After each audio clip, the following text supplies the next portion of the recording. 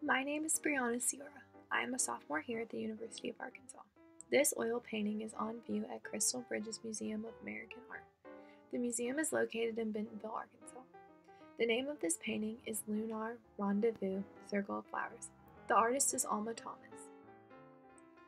Alma Thomas was born in Columbus, Georgia in 1891. She experienced racism in her hometown. As a result, her family moved to the northern city of Washington, D.C. From a young age, she aspired to be an architect. She went to school at Howard University and was the first fine arts graduate. She later became an art teacher in D.C. On the side, she also painted. Once she retired from teaching, she was able to pursue her painting career full-time. Her primary medium is painting. Her style began as realistic and transitioned to more abstract. Her paintings have even been on display at the White House. She also had a solo exhibition at the New York Whitney Museum. She was the first African American to accomplish this. The Lunar Rendezvous Circle of Flowers is 50 by 48 inches. Thomas painted this piece in 1969. It is an oil painting on a canvas. This painting represents Thomas's style very accurately. Thomas has other works that resemble this one quite closely, such as Splashdown Apollo 13, which uses acrylic paint also. Another example is Resurrection, which uses acrylic paint and graphite. This painting was actually on display at the White House.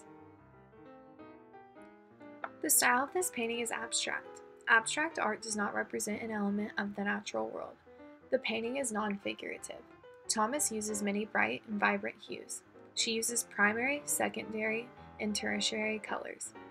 These colors are intense or saturated. Thomas uses these types of colors to create excitement and also to create a theme of happiness. She uses a variety of shapes to create one larger shape. This creates more interest and adds texture. There is balance in this painting because of the symmetry she has created by creating a circle. Thomas uses a variety of lines to create the different shapes that make up the larger circle. She uses both curved lines and irregular lines. It almost makes the shapes look like rocks or stones. This painting does not have any depth, but it does have texture. She uses the irregular shapes to create a geometric or regular shape, a circle. Thomas also varies the thickness of the inner circles.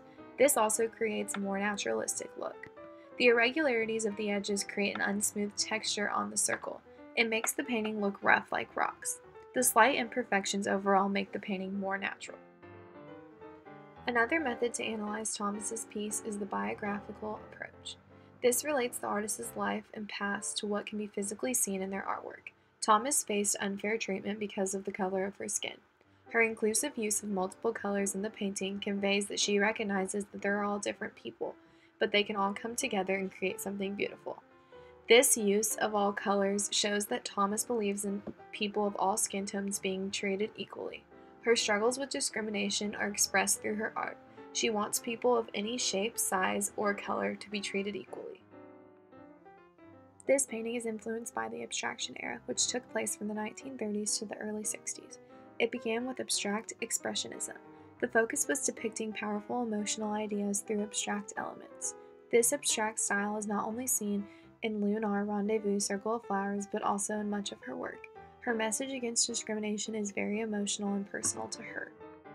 In the abstraction movement, there were many artists' work that influenced Thomas. The Gate by Hans Hofmann uses bright, vibrant colors like Thomas.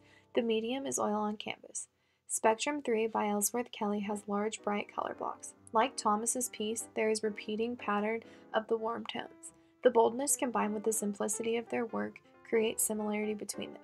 Andy Warhol's work was a prime example of pop art. His painting, Campbell's Soup Cans, excites the eye by using repetition. Thomas's piece uses repetition as well.